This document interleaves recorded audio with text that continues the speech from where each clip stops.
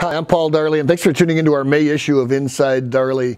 You know, the NFPA is arguably the most important organization in the fire service, and certainly one of them. And we're really excited at the end of this to have an interview with the president and CEO of the NFPA, Jim Pauley, who I've had an opportunity to know over the last 8 or so years. Just an amazing man. And in fact, our first attachment here is the NFPA Fire Loss Report. Now, it's from 2019. It comes out in about September each year. And Jim talks about the details in this report. There are 1.3 million fires last year. There were 48 firefighters killed in the line of duty and some other things. And NFPA is celebrating their 125th anniversary this year. And Darley has been associated with the NFPA for, over 70 years, almost 75 years, according to our records. And in fact, we've served on different NFPA committees, or members of Darley Company have, for over 40 years now. And as you look at some, we've also followed NFPA around the world. And as I look at some of these pictures that you see here, this is the very first NFPA trade mission that was into China in 1981. And if you can imagine, there's 3 Darley employees in this picture. One is my father, Bill Darley, but there's also Ron Voisard, who just turned 82 this month. And Ron is going to be sailing off into the sunset a little bit, working less and less and enjoying his sailing, which he loves to do. And also Jim Wagle, who's heavily involved in our international sales. He seems to defy all aging processes, but great guys to have. And as we look at our NFPA relationship, you know, it's really been an amazing one where they have gone and instituted standards here, not over 300 standards, not just here in the United States, but really around the world. And with that in mind, we're proud to have just launched our new Latin American version of our eDarley website. So it's latinamerica.darley.com. If you want to check that out, we'd encourage you to look at that. You know, you're probably trying to figure out what this post-pandemic world is going to look like. And I'll tell you, we're giving you some great attachments here to help you sort that out. The first is a McKinsey document, which has the best articles of the 10 best articles of the first quarter of 2021. 6 or 7 of them are just related to COVID. Others are related to your, measuring your digital performance and some other things.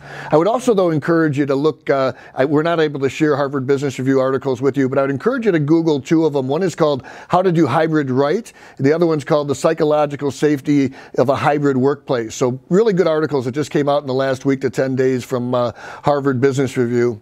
You know, there's also a great document. Our third attachment here today is an article put out by JP Chase, and it's called What's Next for Leaders of Mid-Sized Companies, and it talks about 5 areas that are impacting them, and very similar to things that we're discussing in our own boardroom, that the economy is expected to grow, and you can certainly see that as we look at the CEO confidence level is soaring here in the United States. It's at a 5-year high right now. Hard to believe, but that's wonderful.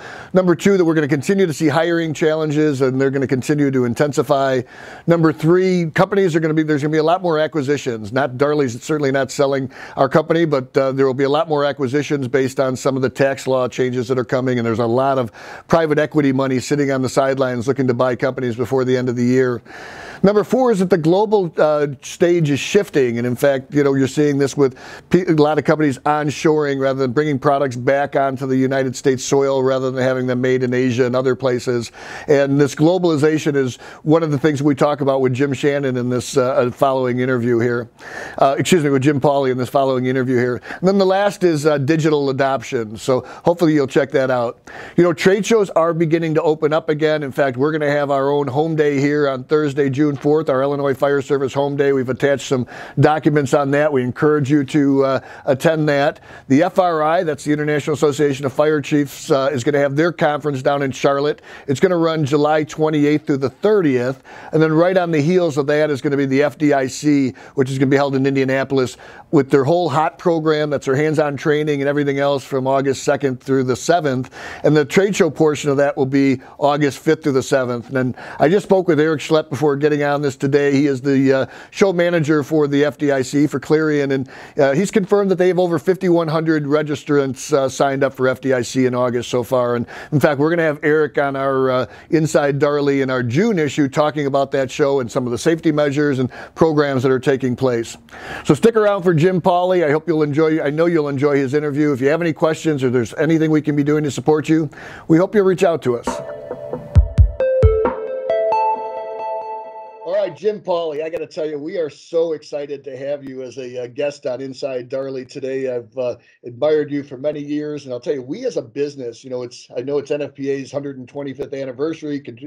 Congratulations to you on that. And the Darley family and the Darley company has been, hand in hand and step in step with the NFPA for, gosh, over 70 years. I found documents going back to the early 1950s and late 40s where we worked together. And I think of my father. I just shared some pictures of my father being on a trade mission in China in 1981. I went and as NFPA went and pushed standards around the world. We at Darley were always step in step, whether it was in China in the early 80s I was in Fire India in the late 80s, early 90s with George Miller, and followed your team on to Brazil and all sorts of places. So it's really wonderful. As we look at the fire loss report, we'll start with that, which is, I think, one of the things that I know I personally look at. What are maybe some of the main things that you see trends taking place within the fire service that, really our readers should be aware of, and what is NFPA doing relative to those trends? Well, so our latest fire loss report and line of duty death report, where we talk about firefighter fatalities, is our 2019 report. The good news is that we are seeing line of duty deaths on the decline. Overall, we had the lowest number of deaths in 2019 of volunteer firefighters, lowest number of deaths in road vehicle crashes and in cardiac deaths, and seeing that go down, I think is a great news across the board for the fire service. The real concerns that we start to see of this coming up is and we're starting to look at it a little more in detail, is kind of the overall issue of firefighter health and safety. So the mental well-being of firefighters, the cancer issues that are coming in now more and more so on the mainstream, those are the areas that we're starting to take a little bit of a different view in and trying to understand a little better, because to your point, it's some of the bigger impacts that I think we're going to see on the fire departments coming in the future. That's great. And as we look at the documents that you're coming out with, NFPA 1700 being shared openly with all firefighters and anyone interested, really free of charge. I mean, can you talk a little bit about that movement, particularly as it relates to 1700 and other standards that maybe are being made available at no charge for this? I know all documents are relative to safety with NFPA, but if you can talk to some of those emerging trends, whether it's EV or other things. Yeah, so a couple of things. One, I'll remind everybody that all of our NFPA documents, all 300 plus codes and standards, can be viewed free online in what we call our free access tool. So every code and standard that we offer, you can go online, you spend 2 minutes setting up a profile, and you can go in and read the standard. You can't download it or print it, but you can look through every part of the standard. So we've been doing that for more than a decade. And it's important for folks to know. Some of the later things that you're talking about has really been in some of the training areas where we've tried to focus on the newer technologies that firefighters are having to face in their role as going to fight fires. So you mentioned electric vehicles. A few years ago, we did a great online electric vehicle training series, still available online. We had, I think, 33,000 folks in the fire community and the fire departments that took that training. Teaches people about electric vehicles, right? These are different. A car crash involving an EV is not a car crash involving a gasoline vehicle. And so the concerns you need to be aware of, how you extract people from those, some great field guides that go along with it. We've done that with LNG vehicles as well, some training. We've done it with energy storage systems. There's the event that we had out in Arizona that injured 8 firefighters when it was an energy storage system that exploded as they were going to a call there. And now with 1700 is a much different foray for us. Some great research that has been done by the UL Firefighter Safety Research area that they have. We've taken a lot of that research and turned it into a guide now that's talking to people about some of the firefighting tactics with the science behind it. We now have an online training series that just came out in the last couple of weeks that's available for fire service folks to take for free. It was made available because of a grant that we actually applied for and got. We did that training, and it talks about this new research and new technology. So it's much different for NFPA today than it was just a decade ago, and how we're kind of looking at this picture and how we can help first responders. You know, and as I look at how you've moved your, and I'm sure it was a difficult decision to, take your show that was scheduled in June virtual. Can you talk about some of the technology and some of the things that you're doing along those lines to continue to educate your members and others in the fire service community? Yeah, so Paul, you mentioned earlier, it's our 125th anniversary. And so because of COVID, not being able to do our show last year, not being able to do it this year, a big blow to us, because we love that in-person contact with people that show brings. And we get 10,000 people at these shows, and it's an incredible event. So this year, not being able to do it, we've actually created what we call our 125th anniversary conference series. So starting in May, every month, there will be a day-long virtual conference that will occur. Each topic matter, for instance, in May, it's Electrical Safety Month, so our topic is on electrical. And an entire day of experts from around the industry, of roundtable panels, of things that people can get. They can get CEUs for those programs as well. So we're really using a great platform to allow people to interact and to gain that education that they're used to getting at our show. All of this is going to culminate. There are 10 of these that are going to go all the way into 2022, and we're going to culminate it in Boston live in our 2022 conference as sort of the cap to our 125th anniversary. So I'm looking forward to getting back to everybody in person. Well done. And as I look at the organizations who have pivoted, I see very few have done it as well as you, and I get a little bit of insight. A lot of our readers here are most familiar with NFPA 1901. We've had representatives on that committee for our company. Peter Darley serves on it. Jason Darley is an alternate for a number of years. I know that those have gone virtual and perhaps even more effective. Can you talk a little bit about maybe specific changes in 1901? I think it's scheduled for release in January of 2023, the next version. Right. And maybe just a little bit about how the collaboration has worked virtually. Has it been as effective as you anticipated, or more effective, or? So just as you said, everybody's had to pivot, and our team had to pivot pretty rapidly to not only our annual conference, but how are we going to do all these technical meetings? Because one of NFPA's strengths over 125 years is bringing people together. And now how do we do this in a virtual environment? So our team shifted.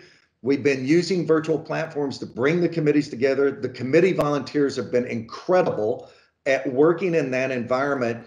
And, do we think that will stay? We're actually in a lot of discussions right now about what's that need to look like going forward. People are telling us on the committees they miss the in-person collaboration, particularly for a lot of the bigger projects that go on. People were also telling us we've had our highest number of participants in our committees that have been going on through this virtual environment as well. So we're going to have to find a way to deal with both of those pieces. Small projects versus large projects, we may be able to see a difference in there. The National Electrical Code is a good example. It has 17 different committees. They meet over 2 full weeks of meetings to do this. That's hard to do virtually, right? Yeah. They've been doing it, but I suspect that's a good example of a big project that'll go back to in person. But we've been getting good feedback. I commend the volunteers on the committees for this in doing it. You mentioned 1901. That's actually part of an even bigger effort that we have going on in our fire service standards. We have about 110 standards that serve the fire service community themselves. One of the things we heard from people is, look, I got to go to one standard to understand the particular PPE equipment. Then I got to go to another standard, perhaps to do selection, care, and maintenance, or another standard for additional requirements. This consolidation project is going to move a lot of those standards all into one place. There are still committees for parts of it, and it'll all be between 2 covers, but broken out. Like 1901 will become part of a new standard called NFPA 1900. But it'll also have the other things that are pertinent to apparatus and those elements in it that might otherwise be in other standards.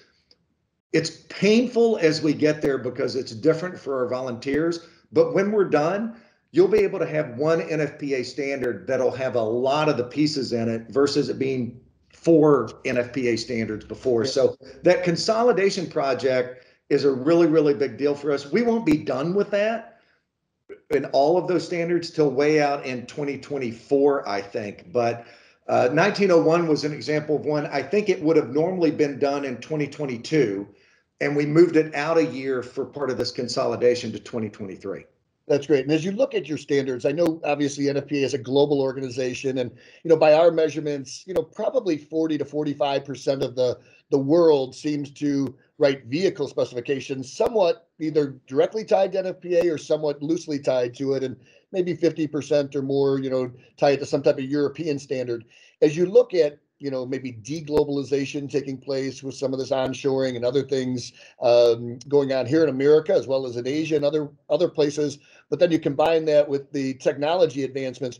What do you see as NFPA's overall adoption rate in the international market? Do you see that as growing through these new technological means, or I know you're a relationship folks, but if you could talk a little bit to where you see that headed. So one of the things that we're doing right now on our committee side is making sure that we continue to get more, for want of a better term, international folks onto the committees. And as you know, with the NFPA process, every interest category has a seat at the table, and we don't do this by country, we don't do this by company, we do it by the interests being represented at the particular table. And we actually now have the highest international representation across our standards operation than we've ever had in the previous history.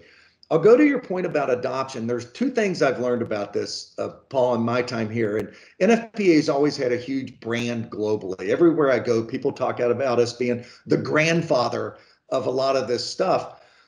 And you mentioned adoption, and what we're finding is it's becoming less about adoption and much more about desire.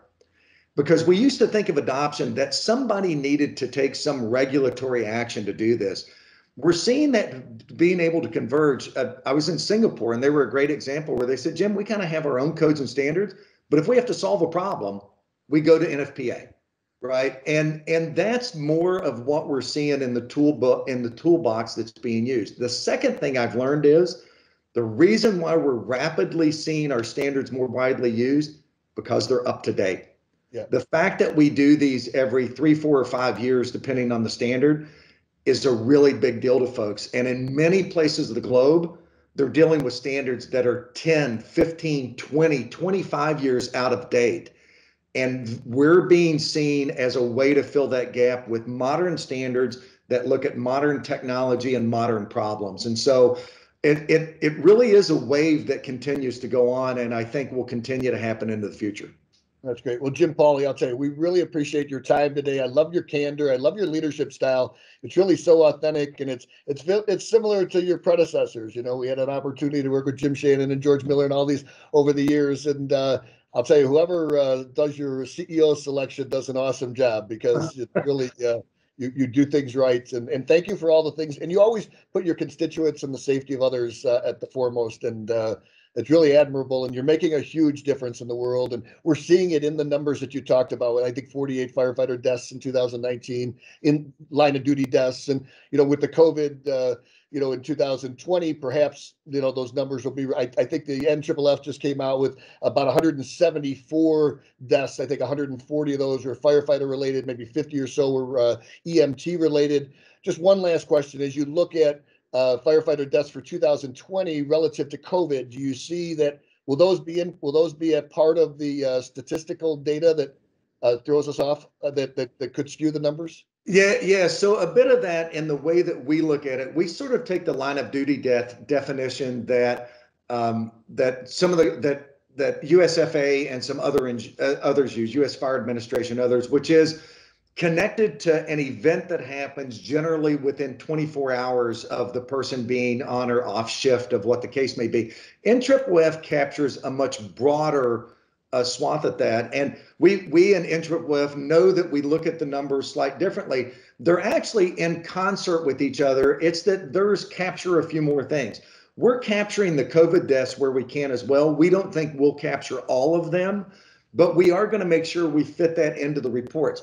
Whether they get defined as line of duty deaths in that more permanent definition, I think remains a bit to be seen. And Paul, as we close this out, I'm glad you closed it out in talking about the safety of firefighters and of others, because I want to say to you and to all the employees of your company, I know this this all goes out to a lot of your customers and other folks you work with, but I know your employees watch too. We want to say on behalf of all of us at NFPA, thank you for what you guys do. The reason why we have these long relationships is because we're all trying to do the same thing. And that is, how do we keep people and property safe in this world that we have around fire and these related hazards? And boy, when you've got people targeting that as the goal, a lot of these symbiotic relationships become really crucial to the future. So thank you for your company and for what you do, because we're grateful as well, because what you do helps us accomplish our mission. And that's really important. Well done. Great teamwork. Thank you very much, Jim. We appreciate it. And I look forward to seeing you on the show circuit when we're back at it. Absolutely. Thanks, Paul. Great. Thanks for having me. You bet. Have a good day now.